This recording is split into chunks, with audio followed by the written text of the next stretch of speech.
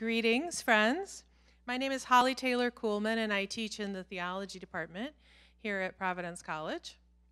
I want to begin by welcoming you to this afternoon's session of the Humanities Forum, enterprise here at Providence College that is now in its third year of existence, going strong, I would say, thanks to the good efforts of Professor Hain in our philosophy department. I just want to say briefly to students, and especially those of you who may not even have been here 3 years ago when the initiative launched, it really came out of the desire on the part of faculty and also some students to make a space outside of strict classroom experience and assignments and so on for conversation and for development of our shared intellectual life. And so many of us are really gratified to see this going forward. It's a special pleasure for me today to introduce Professor Marina McCoy, who is Associate Professor of Philosophy up the road, up the interstate at Boston College. A former colleague and a current friend of mine. Really, I'm happy to have her here with us today. Again, Professor McCoy teaches philosophy, and she also teaches in the Boston College Pulse service learning program. It's a very interesting and unusual program that looks somewhat like our Civ program, but also includes a service learning component in it. So an interesting combination. Professor McCoy is also a wife and a mother, and she has a very interesting concrete connection to the Dominican order.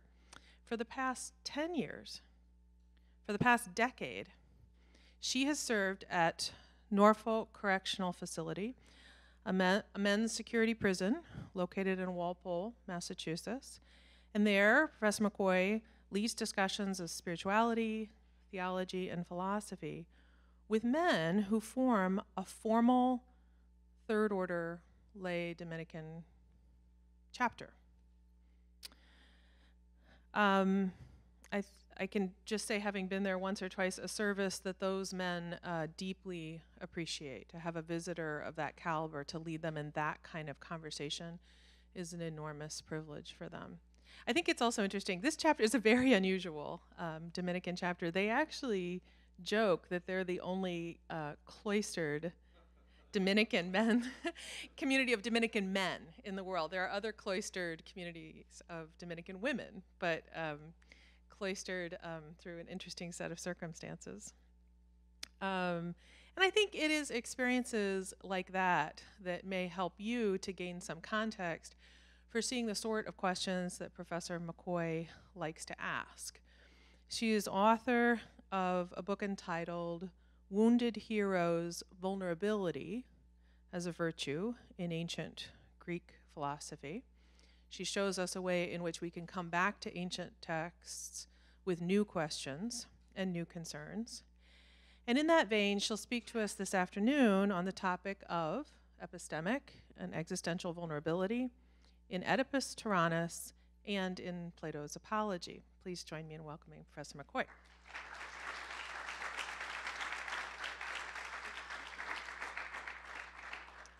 Thank you. Thank you for coming here on a Friday and spending your time here rather than somewhere else. Thanks also to the faculty for having me, to Raymond, to Holly, to Colin. I appreciate it. So today, yes, I'm going to talk about the question of vulnerability. To be human is to be vulnerable. This is a question we don't always think about, but one I want to spend a little bit of time on today. As the word's Latin root, vulnus, communicates, the concept of vulnerability means to be capable of being wounded. Such vulnerability can take place at many levels. We're physically vulnerable insofar as we're liable to the effects of injury, illness, and death. We're emotionally vulnerable in that our passions can be negatively affected by events of ordinary life, and those passions can in turn affect our capacities to be good moral actors. We can even understand ourselves as spiritually vulnerable in the sense that significant questions of meaning can be overturned in the course of a lifetime, as when we encounter the problem of suffering and question our beliefs about God or the goodness of other human beings. We're also socially vulnerable, being capable of suffering not only as individuals, but also as members of social groups that are marginalized or oppressed. Even if we ourselves do not suffer, when those in our society do, as beings who experience sympathy and exist in a web of relationships, the suffering of those in our own community can become our own in a secondary way. Thus, when we talk about the nature of vulnerability, we need to talk about it not only with respect to the possibility of individual suffering, but also with respect to the experience of the larger community. In the field of Greek philosophy, too often, this issue of vulnerability has been minimized or overlooked in favor of attention given either to the nature and acquisition of the moral and political virtues or by more stoic strands of thought, even in those who are not formally stoicists. Socrates, for example, argues in his defense speech in the Apology that he cannot really be harmed by the Athenians, even if they kill him, because not only because death may not be bad, but also because the just life that he has attempted to live is itself in some way protective against harm. There is a way in which Socrates presents the just life as a certain kind of protection against the vulnerability of mortality. And yet, I think it is important for us to recover in Greek thought a wider sense of the intellectual landscape, places where a sense that human beings can suffer real harm is part of our awareness and occasion for further reflection. So that's what I'm inviting you into this afternoon, and hopefully in our discussion we can take up some different threads of thought around that question. Now, one question that might come immediately to mind is why talk about vulnerability rather than the meaning of suffering? And of course, in some ways, these two issues are closely related. And I do think that both philosophical and theological reflections on the nature of human suffering are important. But the problem of vulnerability is slightly different. Vulnerability as a concept anticipates the possibility of harm in advance, rather than only after the fact of suffering. In some ways, to come to terms with a particular loss or specified instance of suffering is difficult, but often the concreteness of the event after the fact can at least partly be satisfied not only by philosophical reflection, but also practical demands of the situation. So for example, after the recent death in my family of my father, my first response was not to ask the question, why is there death or why is there suffering? Although these are questions I have thought about and taught about for many years. My first response was to grieve, to remember, to comfort others, to give myself over to the immediate work of being with people that I loved.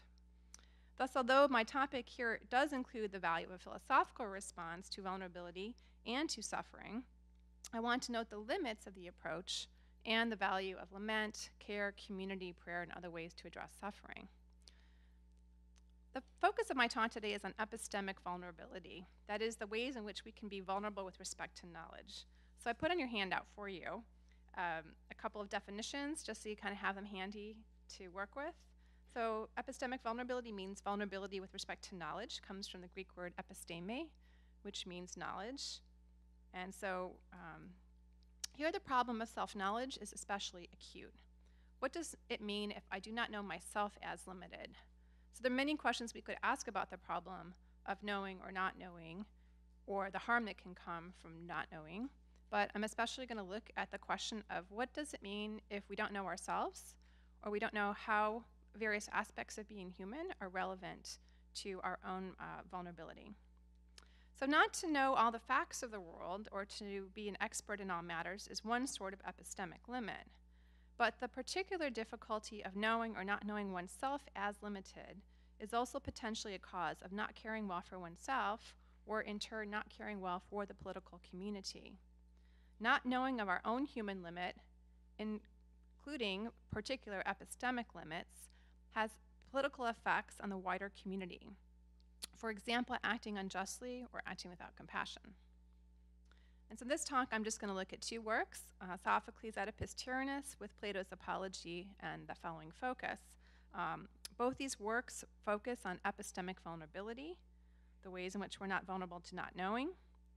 Oedipus, as king, is ignorant of his own state as the polluted one of the city, but he is also ignorant in a deeper way of certain fundamental truths about being human.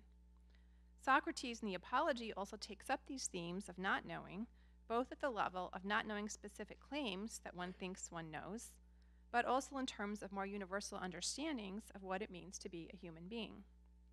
That is, in both of these works, epistemic vulnerability is tied into a deeper kind of existential vulnerability.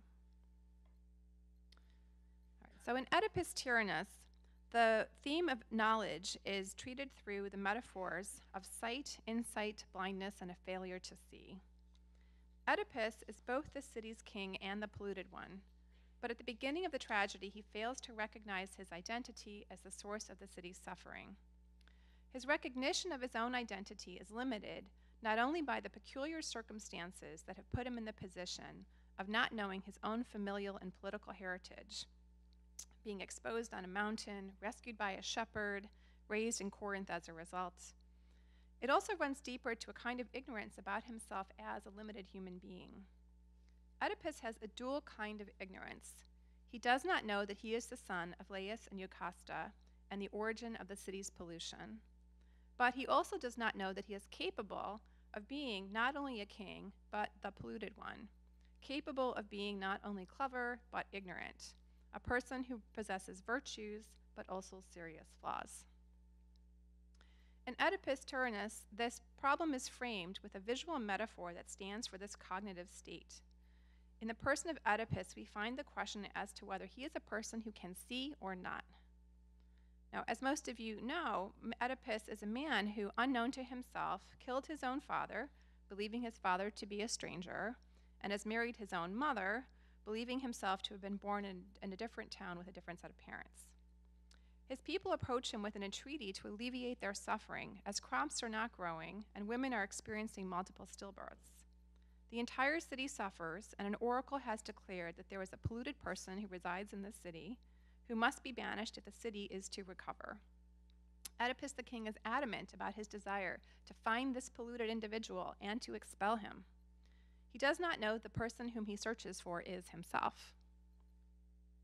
At the start of the play, Oedipus has his physical sight, but lacks not only knowledge of his status as the still polluted one, but also knowledge of the complexities of human life that might bring compassion to bear on a polluted man.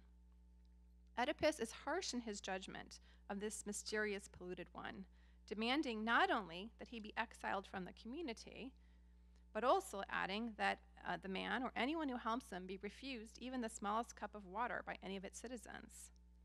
Even Creon cannot bear to banish Oedipus immediately on these terms. And if you know Creon from any of the plays like Antigone or Oedipus, he's not maybe Mr. Compassion. So. At the same time, Oedipus has the counsel of a figure who is his inverse, the blind Tiresias who lacks physical sight but can see, who can know who Oedipus is and what it will mean for the city. For Sophocles makes good use of the dual senses of a Greek verb, oida, as both I know and I see. So you can see that on your handout. It's just like when we say in English, I see, but sometimes we mean by I see, I know. Tiresias is more willing to see how things play themselves out and not to hurry fate along by revealing Oedipus to himself.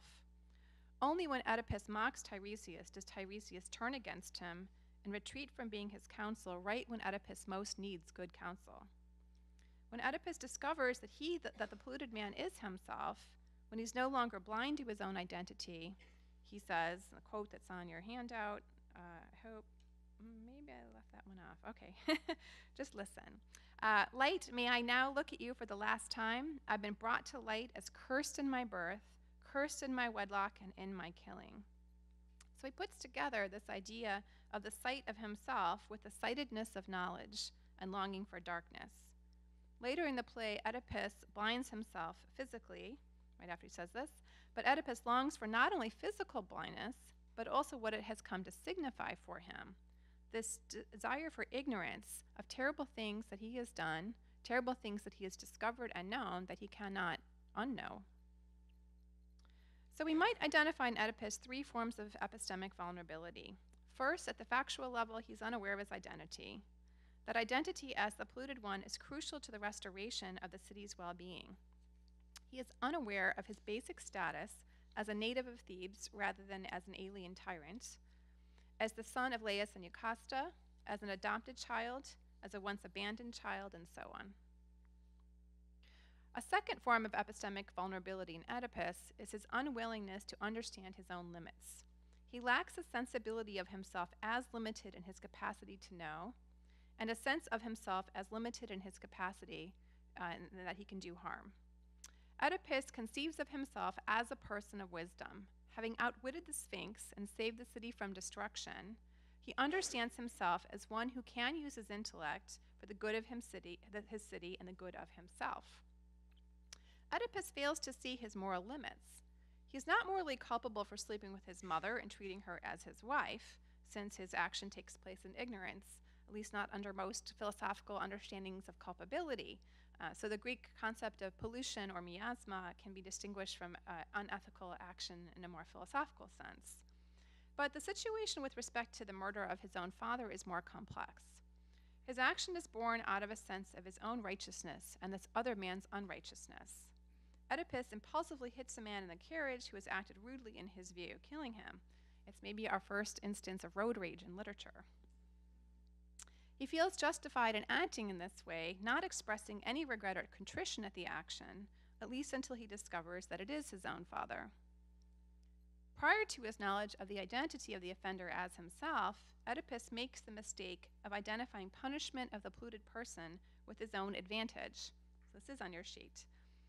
He says, "With justice you will seem an ally in battle, in seeking to avenge this land and God at the same time. Not for some off-friend's advantage, but for my own interest, I will dispel this pollution. Whoever killed that one might also wish to kill me with his fierce hand. So helping him, I help myself." We can easily see the deep irony of this passage because Oedipus will wish to use his own hand against himself later in the play, but he can hardly be said to be acting in his own interest in pursuing this heretofore unknown murderer. Oedipus's failing is that he believes too easily in his own righteousness as defender of the city and the god's laws. He assumes that the city's interest and his noble intentions will always line up. And he lacks a sense of compassion or pity for the unknown criminal, assuming that an absolute opposition between city and criminal, a polarity between communal justice and the injustice of the murderer. Yet holds to an absolute opposition between himself as the just king and the polluted one as an unjust man. But the tragedy's audience can see this polarity is not so simple. Oedipus is the polluted one, and he also is truly the one who cares for his city's well-being. Oedipus is unaware of the ambiguities inherent in his kingship and in his humanity. He believes in absolute oppositions between the just and the unjust when a more nuanced answer is possible. On this reading, Oedipus thinks of justice and injustice as morally absolute categories in a world, Sophocles' world, in which such categories do not apply so neatly. We can thus see that his moral vulnerability is also tied into his epistemic vulnerability. Had Oedipus known that the man in the carriage was his father, he would not have killed him. It seems fair to assume he would have been more restrained, however, not only to avoid the consequences of pollution, nothing so narrow as that, but also because his understanding of the man's identity would have been deep and beyond being something like that annoying driver who cut me off on the road. His father's identity as his father widens into a much larger horizon of what constitutes this other man's identity. It moves the man from being a tertiary, his other identity, father, king, husband, Laius, and not only an obstacle to Oedipus. It moves the man from being a tertiary figure in the narrative of Oedipus's life, where this unknown man is simply an object and an obstacle to Oedipus's movement forward, to being a subject in his own right. Thus, Oedipus's epistemic limit in this sense is distinct from just not knowing the facts about his own identity. He sees himself as good, and at least some others as objects who support or fail to support his own life's narrative. And here we can see what might be a morally culpable form of epistemic vulnerability, acting as though we possess an understanding of the whole of another's identity on the basis of our limited experience with them, when in fact we only see a larger whole. So, the epistemic vulnerability per se isn't the moral problem, but his response to it, a lack of acknowledgement of it. Among the ironies of the play is that the man whom Oedipus views as deserving death is also the very source of his own life. And this is, in fact, why the murder is an act of pollution at all. Oedipus conceives of himself as a master of the whole, as the clever one who can beat the Sphinx, and as the tyrant who saves the city, but not as a part of a larger whole who can see and know only one part of that whole. And a third aspect of Oedipus's epistemic vulnerability can be discovered if we look to the riddle of the Sphinx itself and how Oedipus positions himself with respect to its content. One version of the riddle goes as follows. It's on your sheet by James Hecht. There's on earth a being 2-footed, 4-footed, and 3-footed that has one name. Of all creatures that move upon earth and in the heavens and in the sea, it alone changes form. But when it goes propped on most feet, then is the swiftness of its limbs weakest. So this version appears on a black-footed Greek vase from around the 520s BCE. The answer to the riddle, of course, is the human being. The riddle not only invites a solution to its puzzle, but also positively asserts that human beings are changeable and at times weak. Although the riddle highlights the vulnerability of a baby, for the 4-legged crawl of the older infant is what the riddle points to, there is also the weakness of an aging adult, the 3-footed one with a cane. Oedipus is vulnerable to becoming the polluted one precisely because he does not know he was that baby, a baby weakened with pierced ankles to prevent his crawling away, in fact. Oedipus does not really see himself in the riddle at all. He sees himself only as the solver of the riddle, the master of the problem's resolution. Indeed, he continues to act in this way all the way through the book, when the puzzle to be solved is who killed Laius and what the role of the shepherd was with respect to Jocasta's son. But Oedipus is himself human, that is, one who is 2-footed, was 4-footed, and potentially will be 3-footed, one who can exist in a state of dependency as well as independence. Oedipus can see the existence of vulnerability in humanity, but he cannot apply this insight back to himself. There's a practical consequence to this lack of self-knowledge on Oedipus's part. His harshness with the one who has killed the king, his vows to exclude the man entirely from society are extreme. So there's a lot of work that's been written on miasma and pollution and what are typical punishments for this. And he declares the polluted one may not reside on his land. He has to be exiled, and that's certainly in keeping with Greek views of miasma, and it's in keeping with the oracle, as we understand it from the book. But he also says he should not be welcomed in any land, not greeted by citizens, excluded from worship, excluded from the hospitality to wash hands, water to wash his hands. This is work by David Constant, really good on this if faculty are interested. Exile alone was an appropriate ritual response to pollution, but Oedipus lays additional conditions like refusing water or simple greeting to the polluted man on top of it. If Oedipus had imagined himself as the criminal, would he not have considered the possibility that such additional demands are beyond the requirements of purification? Oedipus fails in his exclusion of the morally weak, and especially fails to understand that he is capable of such weakness himself. This inattentiveness to his own limit is clear when he treats Tiresias so harshly. In his understandable desire to escape the truth of the blind man's prophecy, Oedipus searches for alternative explanations for why Tiresias declares him to be the criminal. So he mocks the blind Tiresias, calling him a deceitful, bogus priest with eyes for gain, blind in his art. These are all translations by David Green, by the way. Oedipus's anger reaches a furious pitch and is not easily extinguished. His rage seems to stem from a sense of overconfidence in his own knowledge, in contrast to that of others. So, for example, Oedipus is dismissive of Tiresias' ability to know the truth about his identity. He reminds Tiresias of his clever defeat of the Sphinx, with his sarcastic proclamation that the one who solved the puzzle was I, unknowing Oedipus. Of course, it turns out to be true. He is unknowing Oedipus. He is angry not only at the particulars of Tiresias' claims, but also at the idea that somebody else could know something about him that he doesn't know. One wonders whether Tiresias might have suggested an alternative response to the problem of solution, less severe if only Oedipus had not unleashed his rage on the seer. We may not think about rage as a consequence of vulnerability, because the lashing out of rage has a false appearance of power.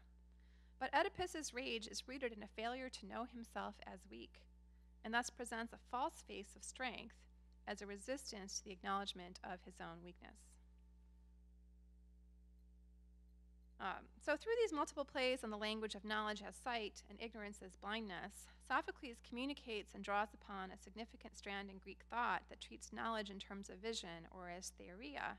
For example, an author named Andrea Nightingale has argued for this basic idea in her excellent work, Spectacles of Truth. While much of contemporary philosophy treats knowledge in terms of propositions or verbally expressed ideas, Greek thinkers often rely on this common notion of knowledge as sight to convey their ideas. For example, Plato, if any of you have read the Republic, takes up this notion of seeing as knowledge in the middle books of the Republic, and images of the sun as akin to the form of the good or the journey out of the cave. And this imagery, in my interpretation of the Republic, allows for the knowledge of partial sight or partial ignorance. Just as we can see some but not all of a physical object, and so draw incorrect conclusions about it, our knowledge can also have such features or opinions.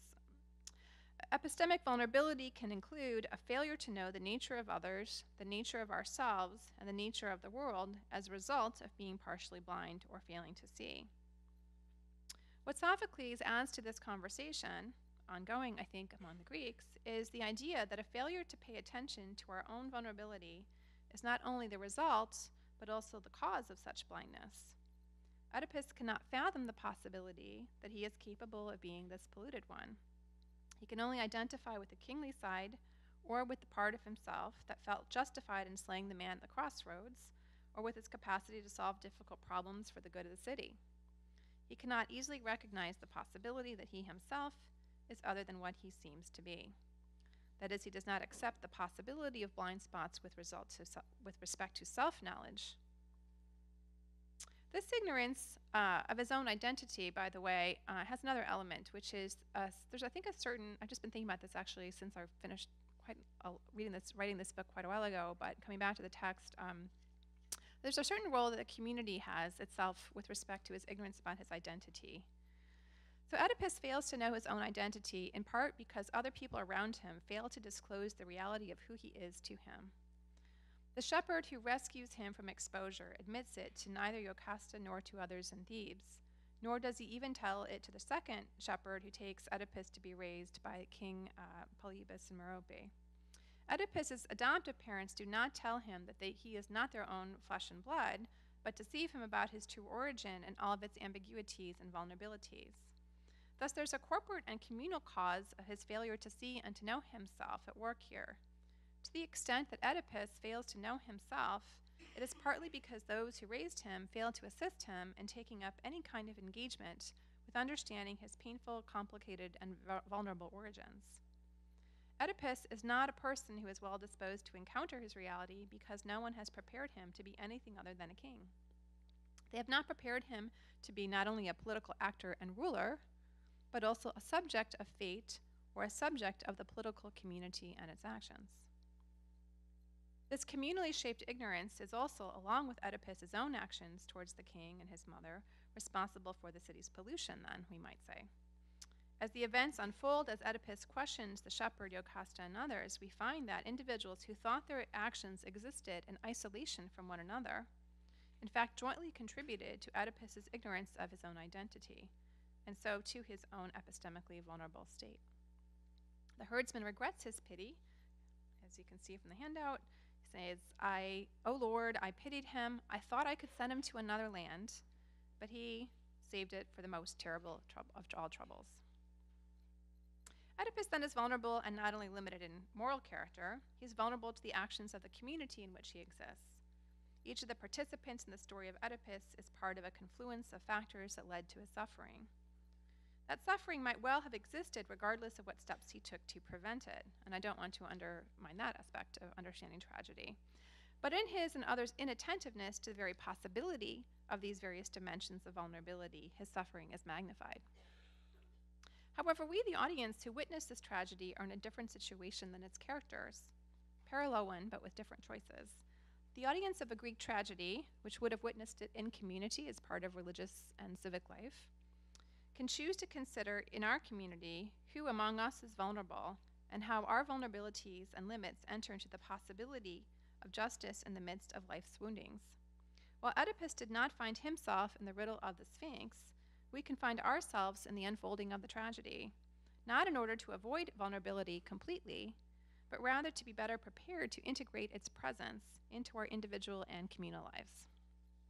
All right, so that's the first half on Oedipus, and now I'm going to turn to the apology, where I want to point out some parallels and we'll hopefully see some issues in common. So that's the other side of your handout.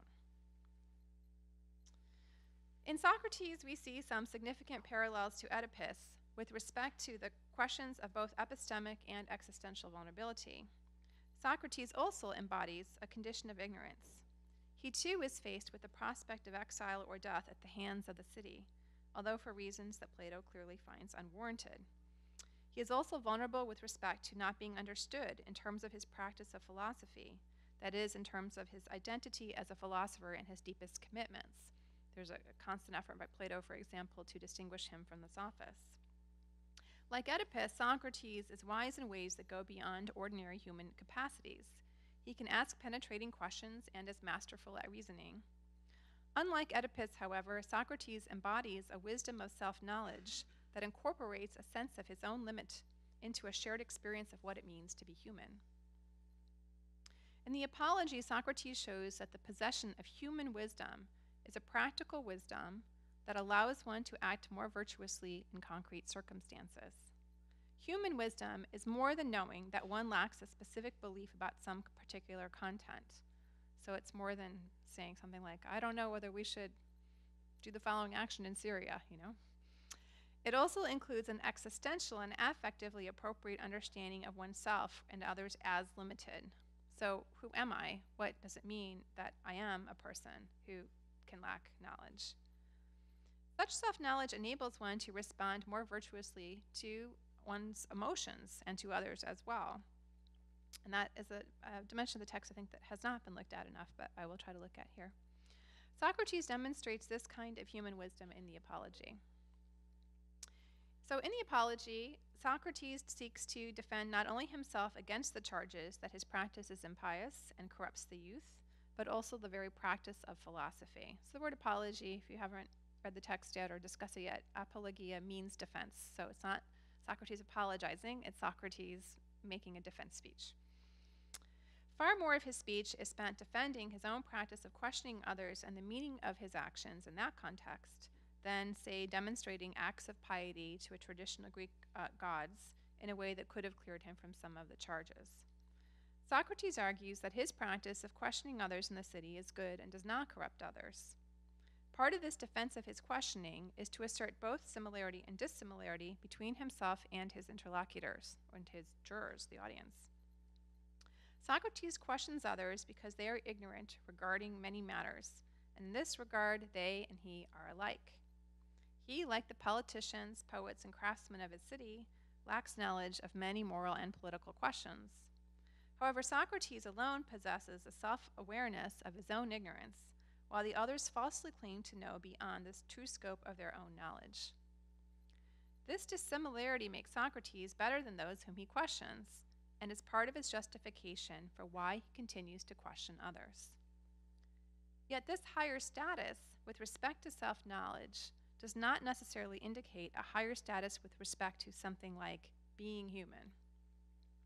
As I will discuss, Socrates is careful to emphasize a more democratic, universal aspect of ignorance as part of the human condition.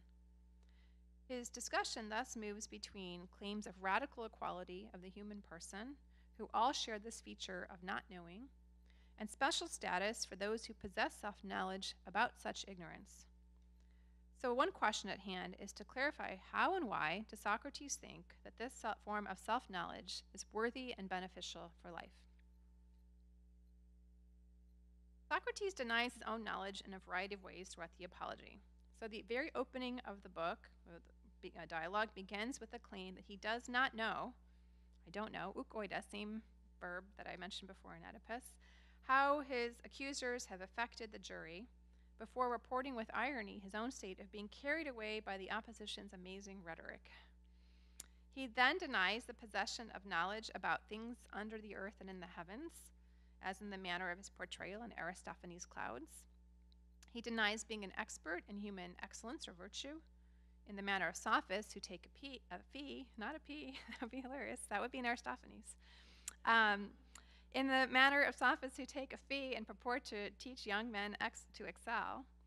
In quick sequence, Socrates states that he lacks knowledge of rhetoric, natural science, and the capacity to teach moral and political excellence. That is precisely the sorts of knowledge that the Sophists might claim to possess. He then contrasts his own wisdom to the knowledge of others who claim a more than human wisdom. He says, I, men of Athens, have acquired this name through nothing other than a certain kind of wisdom. What kind of wisdom? That which is perhaps a human wisdom. I venture that I am wise with respect to this wisdom. While others may claim a more than human wisdom, Socrates locates himself within the conceptual space of being human, only human. This claim to human wisdom is contextualized with the contrast between his practice and what the Sophists practice. So the Sophists, in case you haven't come across them yet before in your classes, were a group, and actually distinct individuals. They were not really, in my view, really a part of a school as much as they're often presented as being, but they were intellectuals who worked on a variety of topics from natural science to rhetoric, but Socrates and Plato particularly take issue with their pretensions to be wise about human political and moral goods. So rather than carefully parsing different ways that one can know or offering epistemological classification, Socrates focuses on praxis. Others might practice rhetoric or claim to teach moral and political excellence or investigate natural phenomena, but if he knows anything at all, he says he has some kind of wisdom that helps him to deal with human things. His statement is also existential. He takes himself out of the more specific identities of, for example, being a talented courtroom speaker, expert scientist, teacher, and asserts instead that he is human. He thus begins a movement in his speech away from particular identities that are associated with a technical skill and into an exploration of what it means to be a human being and how the philosophical activities in which he engages are intended to enhance his own and others' humanity. Socrates presents the nature of a human wisdom as a kind of puzzle by introducing Chaerephon's reported visit to the oracle at Delphi to ask whether anyone was wiser than Socrates. And the oracle replies to his question, "No one is wiser." Now, before analyzing how Socrates interprets this reply, it's important to note a few features of the content of what the oracle says and does not say. First, the oracle did not say that Socrates positively possesses more wisdom than other people. She merely replied that no one was wiser. A more conservative interpretation of the content of this reply would grant only that no one is wiser than Socrates, but this in theory could mean everyone else is equally unwise. So you may have seen, commercials for toothpaste that say things like, "No toothpaste works better than Crest." They can claim that legitimately, even if they all work the same, which I think they do. The oracular proclamation itself never states that Socrates is uniquely wise, or wise in a way that elevates him above others. As an answer to Chaerephon, it merely denies that anyone else's wisdom exceeds that of Socrates. A second significant feature of the oracle's reply is that it does not even make mention of Socrates. If we read it apart from Chaerephon's initial question, the statement is only, "No one is wiser." The oracle's statement thus also potentially invites an even more universal interpretation. With respect to human beings, no one is wiser, that is, than anybody else. In keeping with Greek practices that understood the oracle as a need of interpretation, Socrates weighs his self-understanding with the content of the oracle's proclamation. His hermeneutic is to assess the meaning of the oracle's statement according to how it may be made consistent with his own assessment about his actual state of knowing. While he never doubts the veracity of the oracle, his initial state is one of confusion and puzzlement as he attempts to reconcile the interpretation that Chaerephon gave to the oracle's claim that Socrates is especially wise, and his own self-understanding as one who does not have any special wisdom. So this moment of aporia is significant. So I put this word aporia on your handout, and aporia means not being in a state of puzzlement or confusion, but it comes from the idea of being without means. So not having poros, not having the means to go forward. So this moment of aporia not only precedes Socrates' eventual arrival at a satisfactory solution to the puzzle, which does eventually come, but also already exhibits precisely the sort of human wisdom that he is going to claim for himself. That is, Socrates is comfortable questioning the veracity of what he thinks he already knows about himself. He is willing to doubt whether his self-knowledge, that he's not wise, is really accurate. At the same time, he also does take seriously what he believes about himself, that he isn't wise at all in order to interpret the oracle's meaning. So he thus takes a middle position between both relying on his own current state of self-knowledge as the basis for unraveling the riddle, and yet also exploring the possibility that how he understands himself and his own state is not yet adequate. In other words, with respect to self-knowledge, Socrates takes a middle way between assuming his own adequate self-understanding and total skepticism about his capacity to know himself. We could say then that Socrates chooses to remain vulnerable to the possibility of a radical change in self-understanding, to the possibility that the schematic framework in which he locates himself and others will become radically shifted. We can call this a form of vulnerability insofar as the upending of cognitive schemas about oneself and one's identity are at minimum disruptive and uncomfortable, but potentially even experiences for fear, anger, or felt as traumatic as in the case of Oedipus's discovery of his own identity.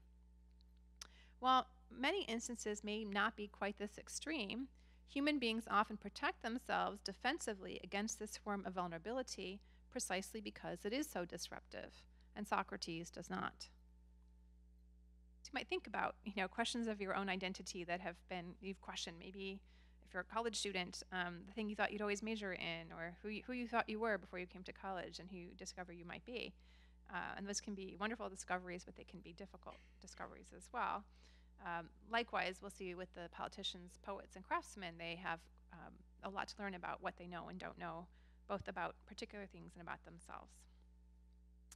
Socrates discusses that his long-term practice of questioning others as a means to discover whether the oracle could be refuted, he begins by going to others with a public reputation for wisdom.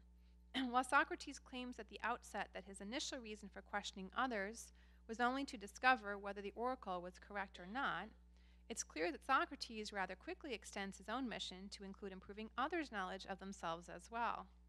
He remarks that he tries to show others that although they think themselves to be wise, they are not. And he concludes from this experience, "I am wiser than this human being.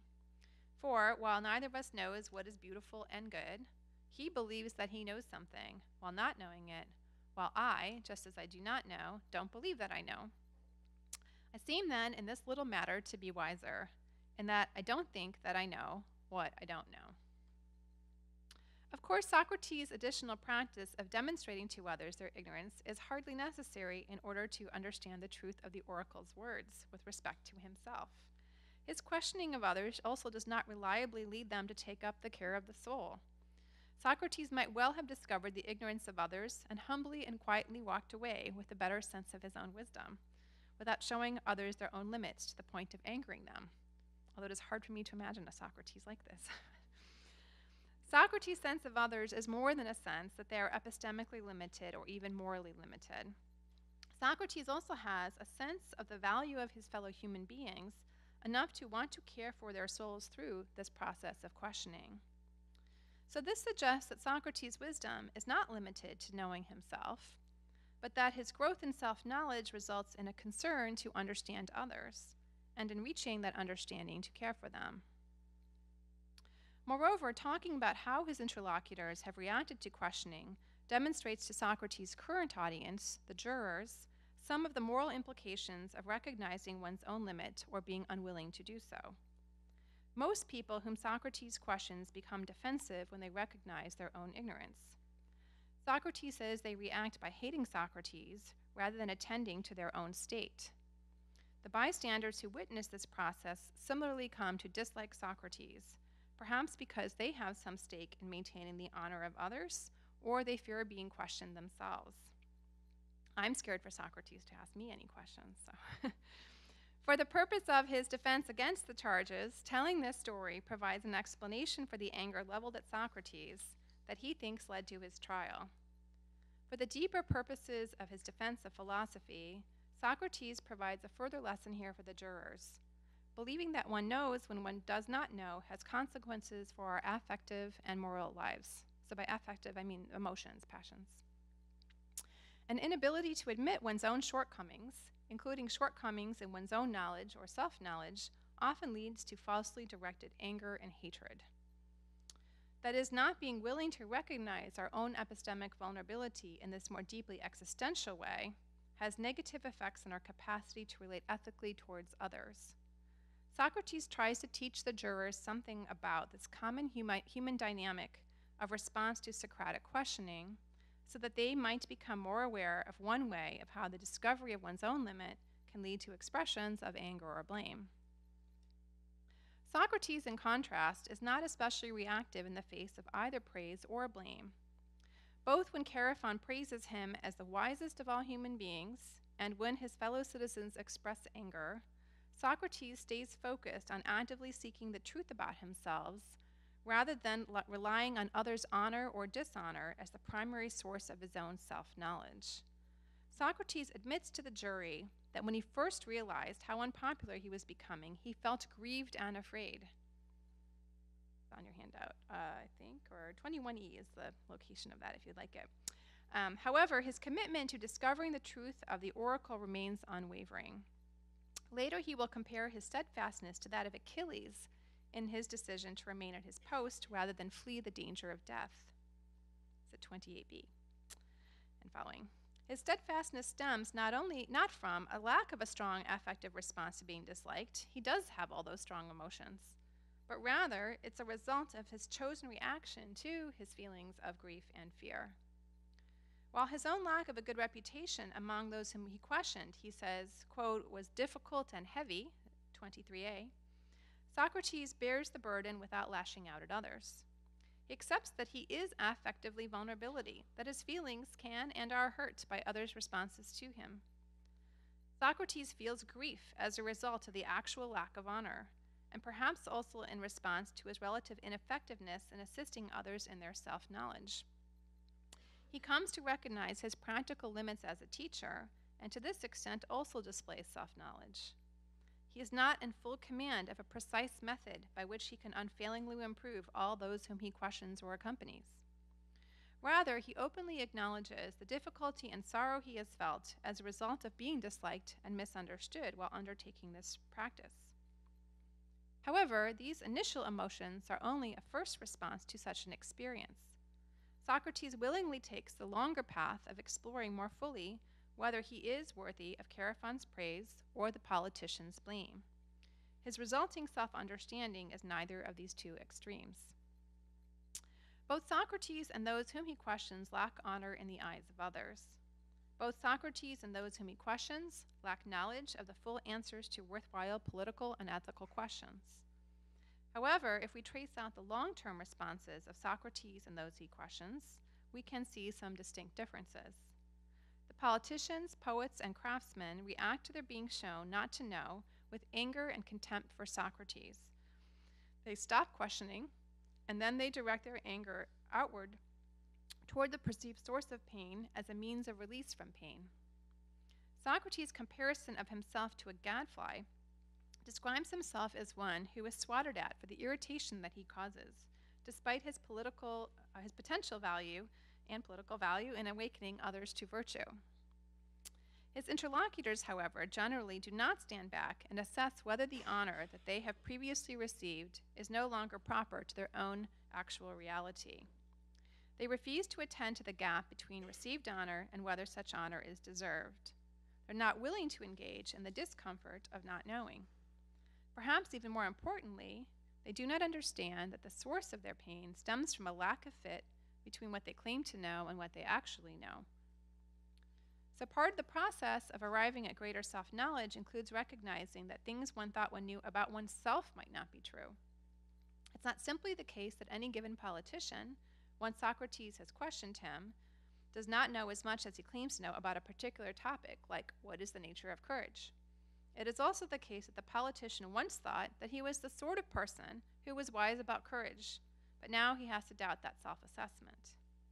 In other words, Socrates' questions do not simply lead others to doubt the veracity of their own truth claims about particular matters, such as the relationship between courage and knowledge or whether a particular war is just.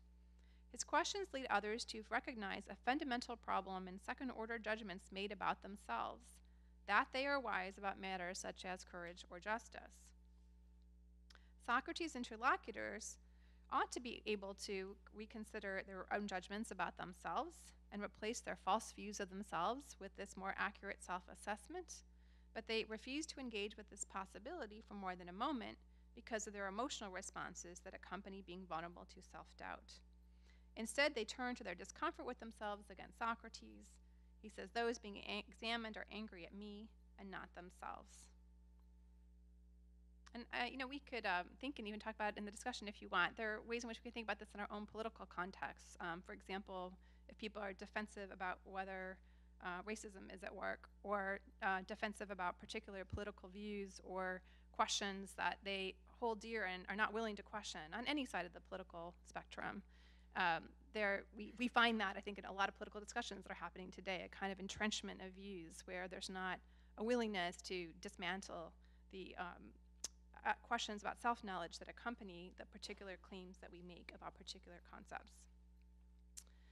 Right. If we recall Socrates' own prior description of the puzzlement in response to the oracle's declaration that no one is wiser, we see that there is an alternative response to such experiences of epistemic vulnerability. Socrates also experiences a gap between his sense of himself and what others say. In this case, what the oracle says, that he's wise, and the sense that he's not wise. He does feel puzzled and confused because this view does not square with his own current self-understanding.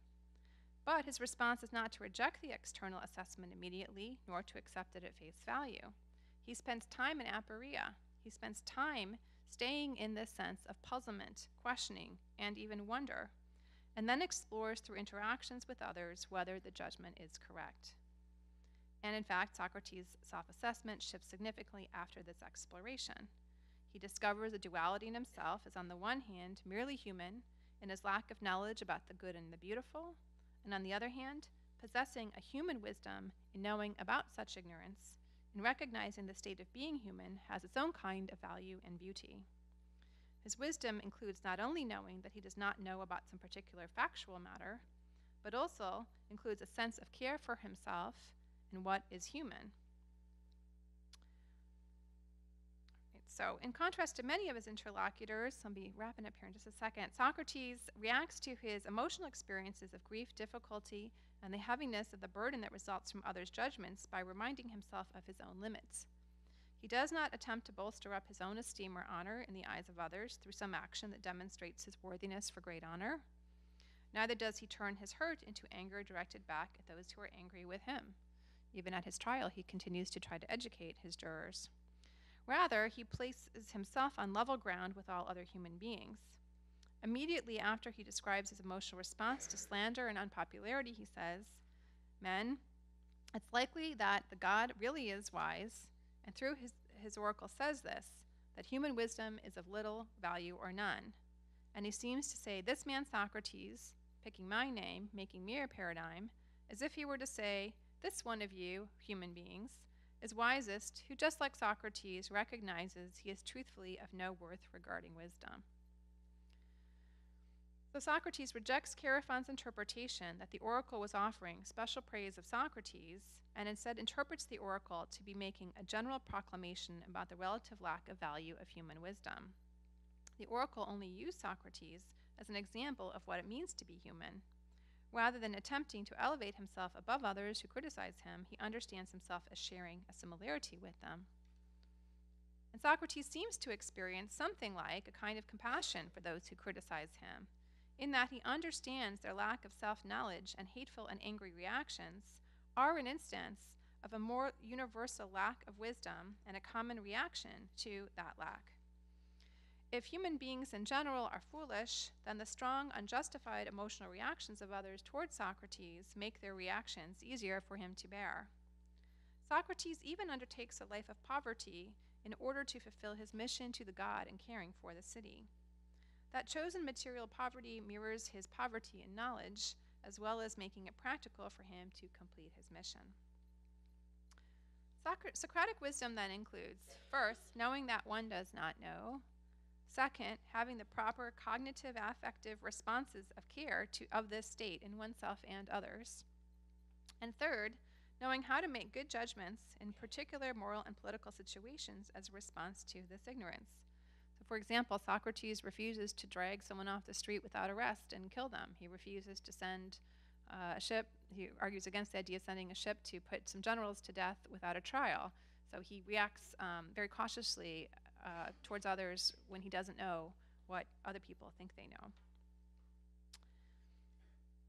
All right, last paragraph. As mentioned earlier, Socrates does indeed suggest he is invulnerable to the actions of the jurors in some way. The virtue of his soul cannot be harmed, he says, not even by death itself. There is a kind of invulnerability he displays. But this capacity to know that they cannot harm his virtue, nor deeply affect his capacity to live a good life, even if they put him to death, stems from a deeper acceptance of vulnerability. Vulnerability, it turns out, supports his virtue. Socrates accepts that death is inevitable and weighs death as a less serious harm than acting unjustly.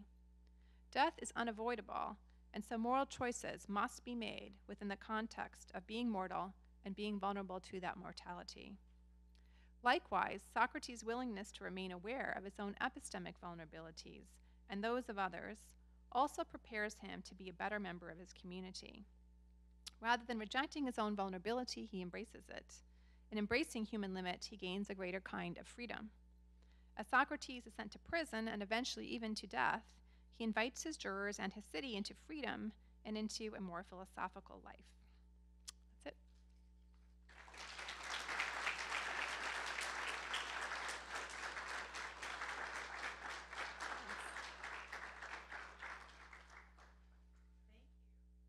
So the question is, in this take on text, maybe in a different way than you thought about them before, what questions and or comments would you like to make? I'm going to ask that today, if you would like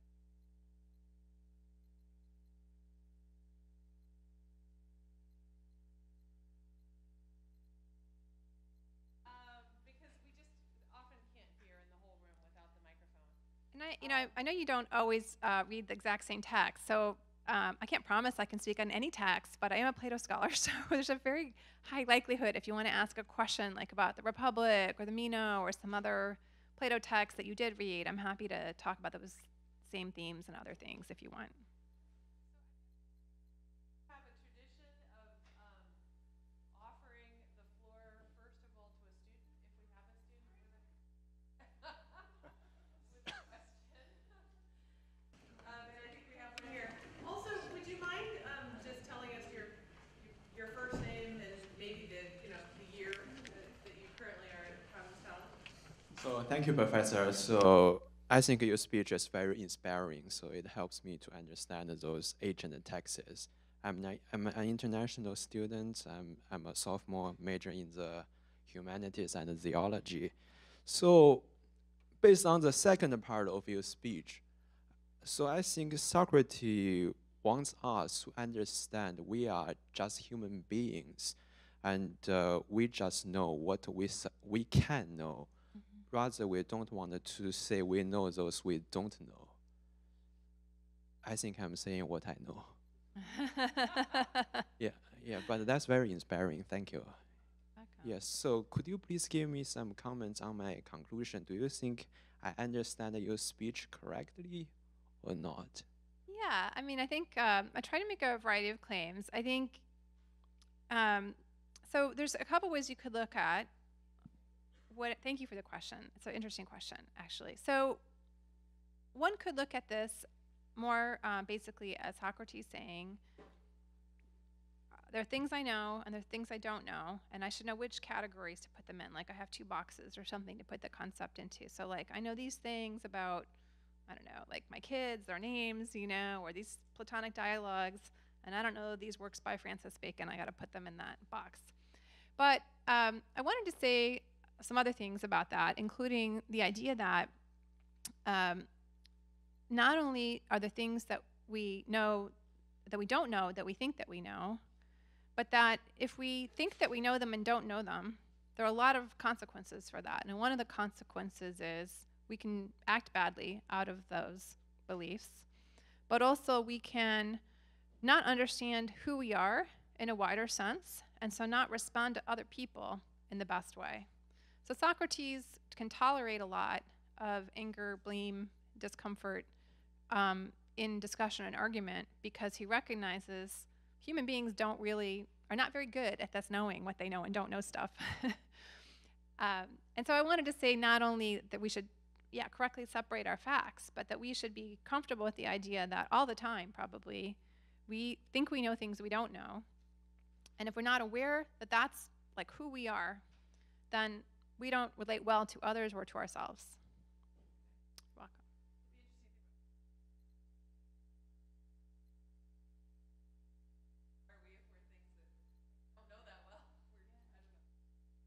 welcome. My name is Alexia Patton. I'm currently a freshman at Providence College. My question is vulnerability part of the good, according to Plato and Socrates?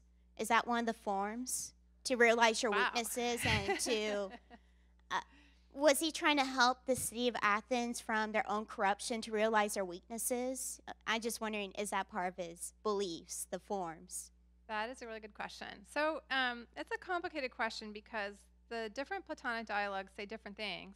So there are some people who think that Socrates was really into knowing your own vulnerability, or they don't usually use that word, I do, but knowing that you don't know, and that Plato was more confident that we could come to know things through the Platonic dialogues and certain methods he developed. And there's some good reason to think that. There are some dialogues that make much more positive claims. But I actually think that even in dialogues like the Republic, where he talks about things like the forms, that he uses imagery and metaphors to convey the fact that we don't have secure knowledge of the type that we would say a doctor has or a pilot of a ship has, that the whole way in which we encounter the forms is through the imagination and through images and through contingent lines of argument where you like start down one path and you kind of follow that path and then you see whether that path has problems with it or not, but you don't maybe see all of the forms in their total wholeness all the time. So I would say yes, that I think there is a way in which philosophy includes knowing, even for Plato and his more developed ideas, this idea that we do have an encounter with the forms, we have contact, but we don't have full access to what they are. So therefore, I cannot tell you whether it's a form of vulnerability or not. So you don't know if the gods are part of that form as well? Because was he kind of correct by saying not to look at the gods because they're not? I think Yeah. Stuff that Right. stay the same. Right. So the forms themselves should be perfect instances of whatever they are. And so I think you're right that God should not be the God of Socrates is not vulnerable. I don't think that's true. It's actually I went to a whole conference on vulnerability in theology in Germany last year in which the theologians were asking the question, can God be vulnerable? And what do we make out of the fact that Christ was vulnerable? Is a really difficult question because no matter which way you answer the question, there are problems in theology for you. But I think Plato's God doesn't have those problems, so the good or the gods in Plato seem to be totally whole and perfect, but we might be vulnerable with respect to what we can or can't know about them. Yeah. My name is Ben. I am a sophomore, and I was wondering if I get your thoughts on whether there is sort of a connection between vulnerability, especially in these two types, and humility. Yes. So I do think that Socrates displays a kind of humility. In my first book, which was not on vulnerability, it was on rhetoric, I used that word humility to describe Socrates' way of questioning. And I got criticism for it, so I'll tell you what people, in order to show my own limit also.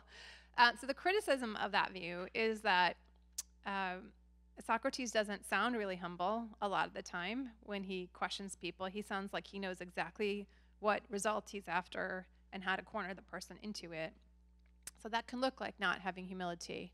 But I actually think in those instances that Socrates is not just trying to corner his opponent, but is trying to reveal something about his interlocutor's limit, or to take one aspect of an idea and explore it and see what the limit is. But I do think he's humble in the sense that he knows who he is and who he isn't. And so a great, actually a friend of mine and colleague, Paul McNellis at Boston College, has the best definition of humility. It's not in Plato, but he says it's knowing the truth and telling the truth about oneself. So it's not either basing oneself too much, or thinking too highly of oneself. And so in that sense, I think Socrates is all about humility. He's all about knowing who we are and knowing who we're not yet. Hello, thank you. I just have a quick question that actually kind of follows the one previous to this that the young lady asked. I never noticed this before, but I was struck by the fact that both the Sphinx's riddle and Hierophant's oracle sort of cryptically comprehend a definition of humanity that's reflective, according to your argument, which I agree with, of human vulnerability. And I was just wondering if there's anything you want to say on the fact that these are both sort of extra human sources that are becoming the sort of markers for understanding humans relative to their vulnerability. Yes, I think that is an excellent point, and I do think that is part of understanding the humanness of Socrates' human, ignorance or human wisdom. That is, it's set in contrast to the gods.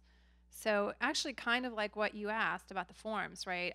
My understanding the forms, which is a really particular take on them, is that Socrates really, again, is in these visual metaphors of like, we can see but not fully see everything about the form. There's a kind of auditory component, I guess, right, with the oracles and the Sphinx's riddle that we can hear, but like, what do we comprehend in what we hear? So there's this need for interpretation that takes place. And in fact, I've been writing this book on the Republic, and I try to some extent, say these things are related. So not the puzzle question that you exactly asked, but it's a little nerdy. So if you're not interested in this question, don't worry about my answer. But it's really interesting to think about if knowledge is like sight and seeing things or looking at something, and that's one way to understand that the better you understand it, the more you see about it, then how does that relate to how we say things? Like, how does that relate to the claims we make about stuff? Because it might be that your language about things doesn't match the way things are or look. And I think that's something Socrates was really aware of, and was not unaware of, because Sophists like the Gorgias talked about this stuff. So yeah, there's both an oral and a visual or theoretical component to that type of thing.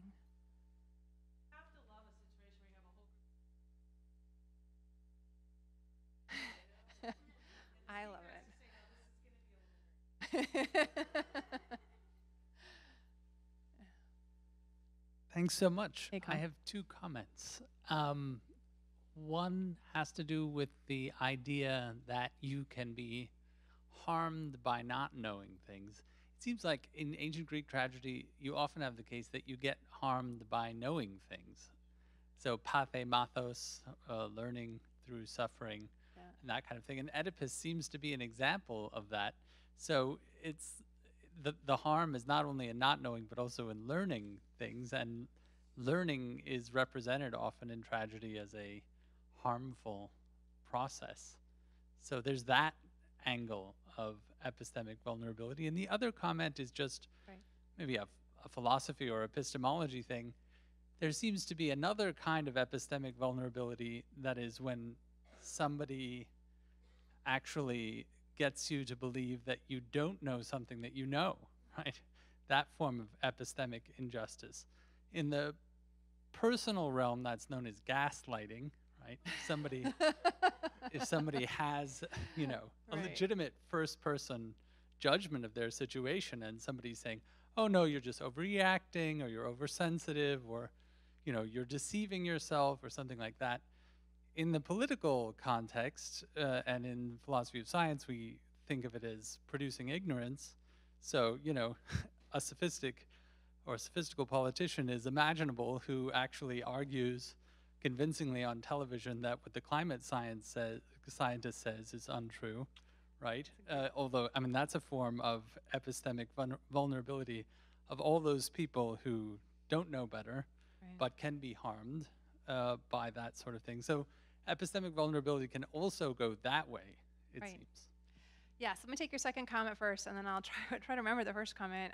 So the second comment, yeah. So I think that's actually a question that, to me, I would interpret in terms of the problems of the intersection of rhetoric and philosophy, in the sense that we can be persuaded of things that are not true, or we can be persuaded of that our beliefs that are true are untrue even. I don't think for Plato he would say if it's secure knowledge that we're going to be persuaded, but if it's a belief or it's a relatively justified or unjustified belief, then we can be persuaded of something that isn't true. So then the question is also like, what does argument look like or something, which is a big problem. But I absolutely agree that there are forms of epistemic vulnerability that have to do with being persuaded of something that is untrue. And that's another question. I just didn't cover it, but absolutely.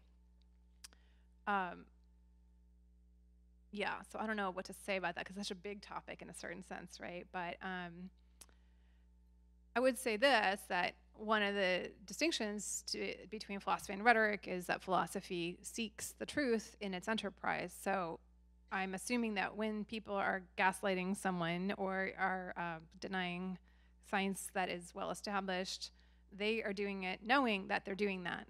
And that is not an instance of truth seeking. And so in that sense, it's not a philosophical problem.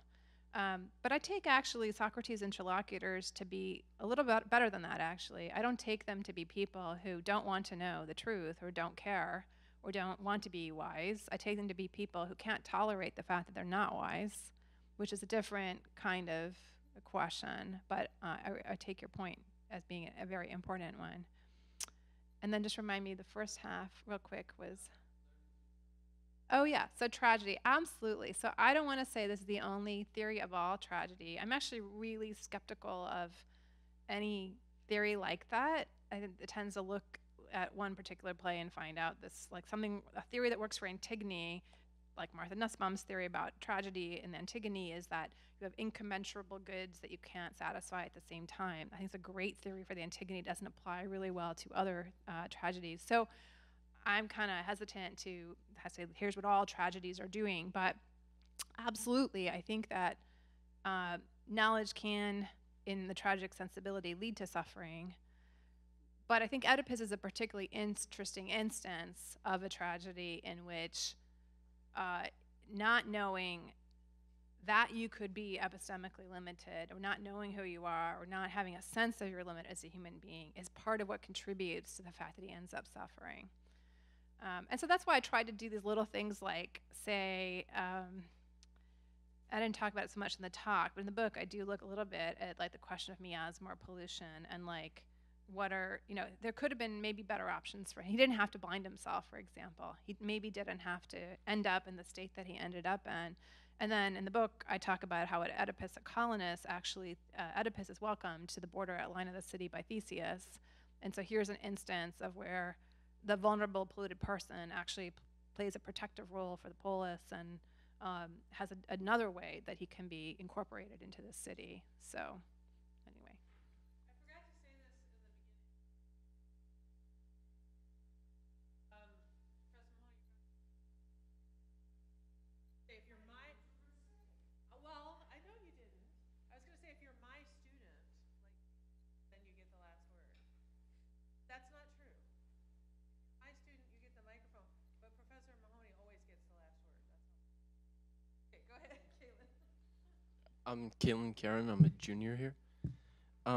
So, thank you for coming.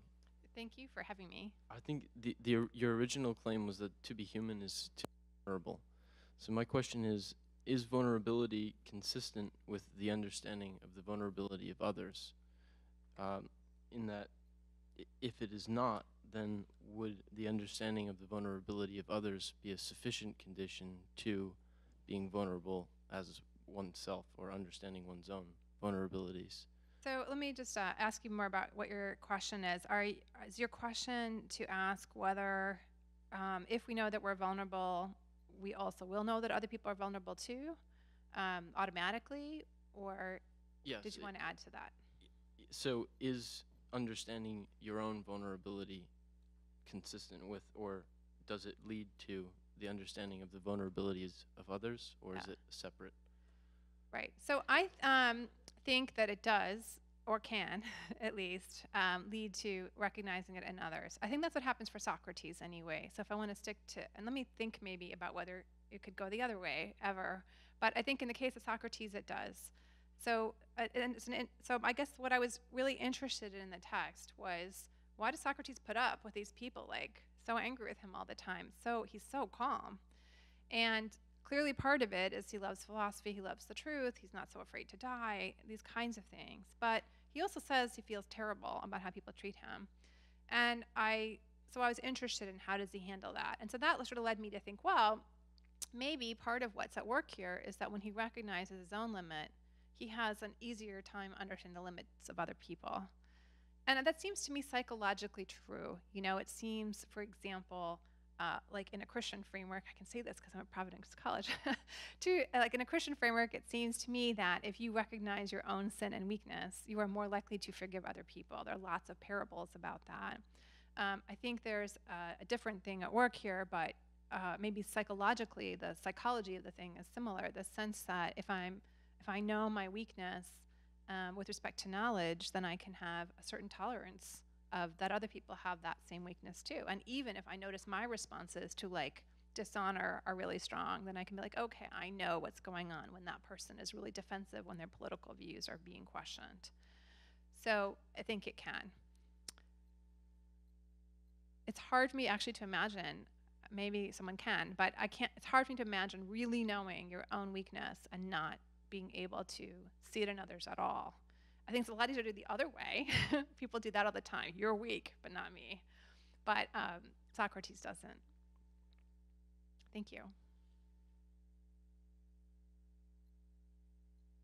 You mentioned at the very beginning of your paper that notion of Socrates being invulnerable in the sense, it seems, you can't hurt a good person.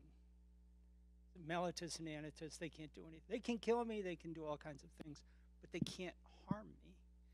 And then at the end of the paper, you mentioned that again, and you related it to vulnerability. Could you go over that again? I didn't quite get that part.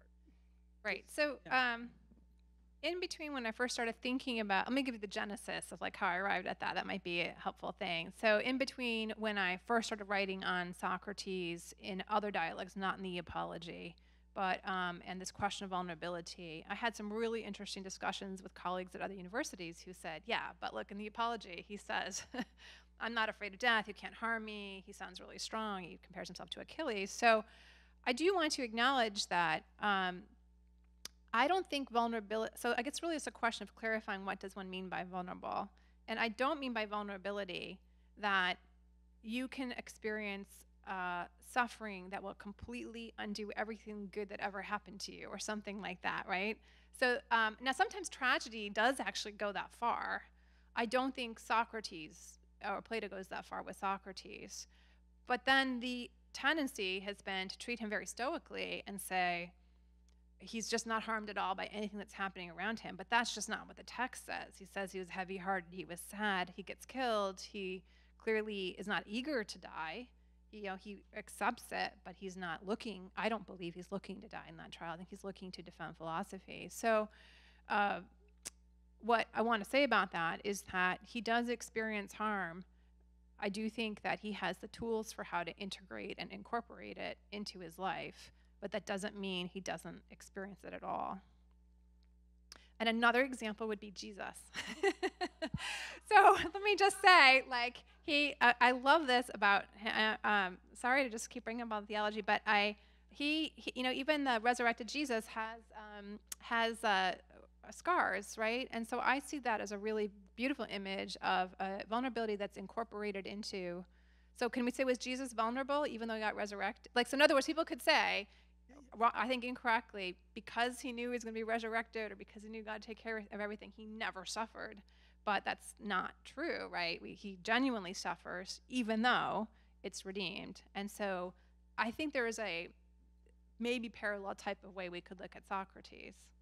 I agree with you about the case of Jesus because he makes himself vulnerable, and that's the whole point. Right. But it sounds like you walked back on the claim of Socrates being invulnerable.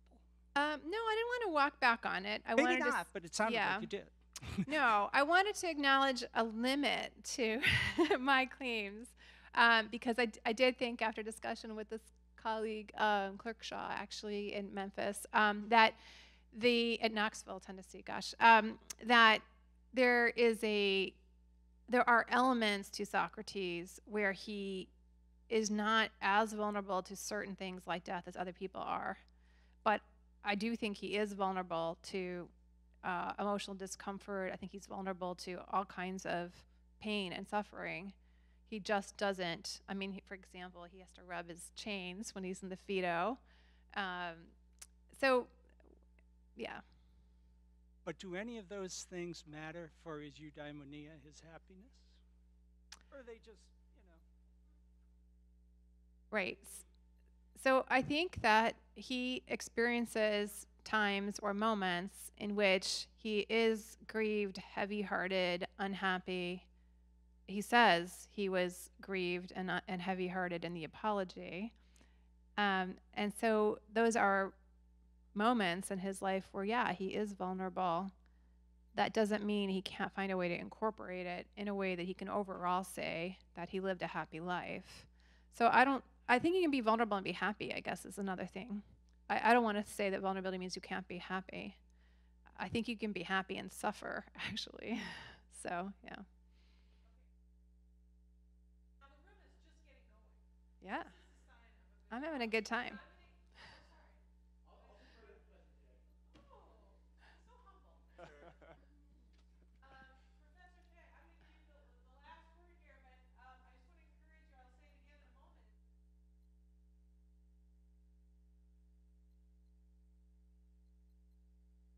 All right, I had to step out for a couple minutes, so I hope I'm not repeating any questions. So just tell me if I am. So I enjoyed your talk because, well, it was enjoyable, but also because. Thank you. So everybody always says the little bromide, right? You're like, oh, philosophy begins with Socrates, blah blah blah. But nobody actually ever talks about what he means by human wisdom and like ignorance as being the actual human condition that you're living in. Like the only other person that I know of who dwells on that topic is Wendell Berry, who has he did a conference with one of his friends, Wes Jackson, called The Way of Ignorance.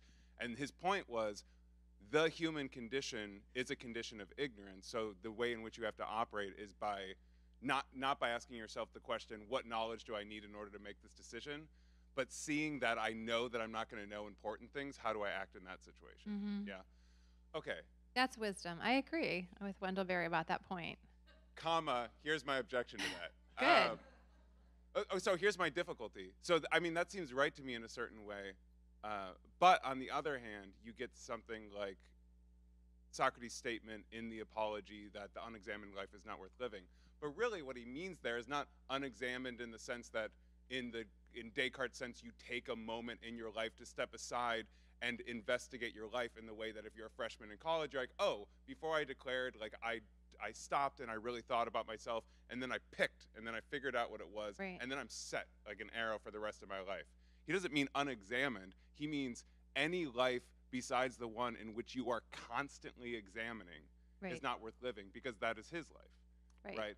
The problem with that is the problem pointed out by Descartes. You're homeless, right? During that time of examination, Descartes says you're like you have to undo your house and you have to tear down the foundations and you're like living in a tent. And Socrates is famously jobless, homeless, and goes around chastising people and exhausting them into submission that they don't know things.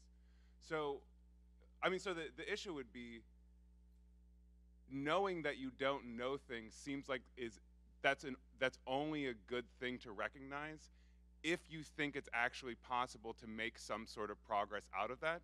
If you have no assurance or episteme knowledge about being able to move out of that, then I would say, well, that's like really irresponsible what he's doing, right? That's like me looking at somebody's house and being like, you could build a better house than that, so while they're away on vacation, I'm gonna destroy it.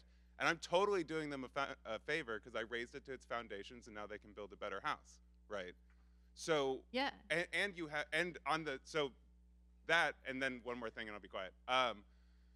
And then you have the real possibility that people, in not constantly reflecting on it in the way that Socrates does and forces other people to do by like imposition, is something like the yips in sports, right? They might actually tacitly know what they're doing without having self-reflective knowledge, and that tacit knowledge might not only be that might be sufficient for them living a good life, and calling their attention to it actually might make them incapable of reaching eudaimonia, and now all they can say is, I'm going to redefine happiness as just knowing that I don't have happiness anymore, like I redefined wisdom. Mm-hmm. Those are all really good points, and I do have a response, I think, for all of them. But I think, yes, you can make I think the first question for me, I sounded like, can you make commitments to live practically, even without having complete epistemic certainty? So one thing I want to say is to distinguish Cartesian certainty from Socratic questions of skepticism. So I think when Descartes talks about what it means to be skeptical of knowledge or to have knowledge, he has a model of knowledge that's all or nothing. Either you have it or you don't have it. You know that I exist. I know that I exist whenever I'm thinking something, and then that's absolutely certain. And he needs to have God be not this, evil deceiver, so that everything can, in a certain sense, be given back to him in thought, right? Like math. And so his model for what knowledge is like it's a binary on-off kind of thing. I don't think that's Plato's or Socrates' model of knowledge, and actually that was about my comment about seeing things, that you can have partial knowledge or see things partially. You can see more or less of something, be more or less illuminated about something. And if that's the case, then we can say that there can be progress where we don't say we've moved totally out of the state of ignorance or totally into a state of knowledge, but that we're somewhere in between. So I think that's consistent with Socrates of the Symposium, for example. We're on a ladder, we're ascending towards beauty, we're ascending towards the forms, but we're not there. And I think one can and must make decisions or commitments in light of that understanding of what it means to be human. I do think it's a problem if you we're one to think that you cannot make progress, that there's only the aporia. That would be a big problem, but I do think you can make progress, and you can come to have a sense that you know more than you knew before, but when I say no, I don't mean Cartesian, certain scientific knowledge. I mean something like better justified opinions that include a sense of insight or seeing in this more theoretical Platonic sense. So that's a long answer to part one. The second part of your question was, so the third part I remember, let me talk about that. Of course, people can have tacit knowledge and to respond without having explicit knowledge, because we do it all the time. Like, I believe the microphone will work, or I believe, there are lots and lots of things that we believe or that we can have tacit knowledge of, which would be different. And that's fine, that's not a problem. But when it comes to moral and ethical or political questions where there is significant controversy, then we no longer have reason to think that our knowledge is secure. So there's a social context for deciding what kinds of questions are things that we can doubt or should be questioning.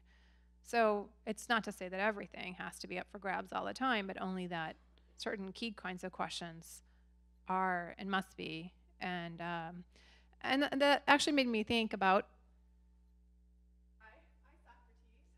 Because he did actually think that we can't know things with certainty. So he said, well, we should just take doxa or opinion to be our guide. So there are philosophers who think that, who say, well, we don't, but the problem is that the problem for that is that we could end up saying, like, well, a lot of people thought slavery was good, or a lot of people think that certain other morally popular positions are good, but that doesn't mean it is good. So it has its problems too.